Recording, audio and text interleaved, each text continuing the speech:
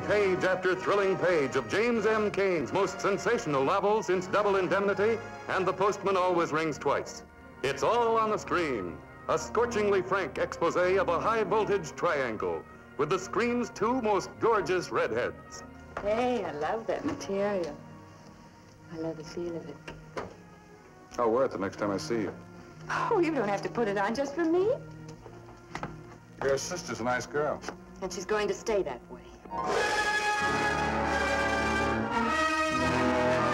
John Payne, a guy who wants to make a lot of money in a hurry and doesn't care how.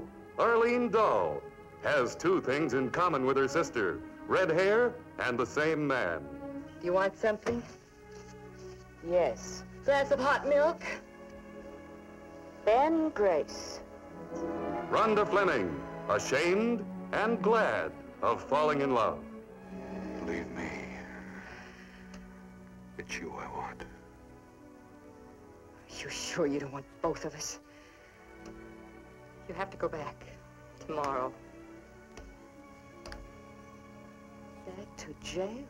Oh, honey, Frank says it doesn't have to be prison, just a nice, quiet rest home someplace close by.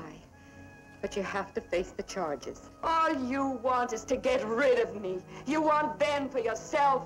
So you're that smart girl Jensen always had on the side. I got a real good reason to kill you.